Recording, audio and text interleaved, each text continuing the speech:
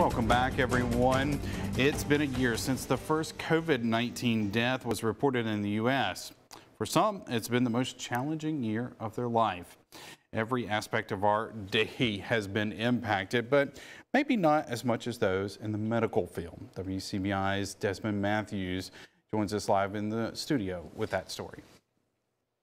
COVID-19 cases once surged to levels beyond what anyone could imagine. Businesses shutting down, money being lost, and at-home quarantines became common for just about everyone. But finally, there seems to be a light at the end of the tunnel.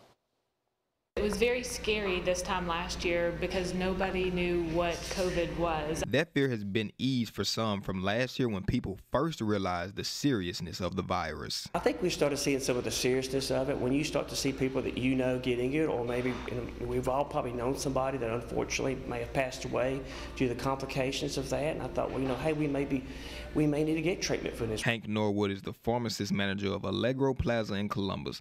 Although people didn't know the ins and outs of COVID, he felt they became more concerned about their health.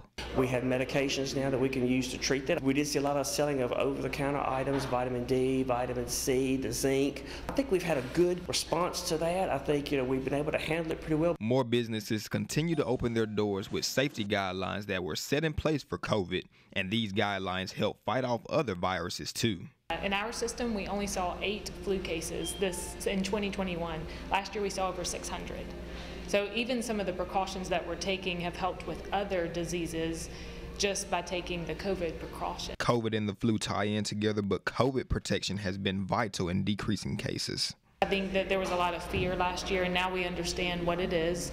It's very similarly transmitted like the flu, and so these masks have really helped. Healthcare officials know that it's a tricky time, but if you or someone you know feels sick, continue to reach out. With the weather changing and spring coming, you think it's allergies, COVID, or flu, but we have tests to tell you which one it is. And so just if you have a question, come be seen by any clinic in town.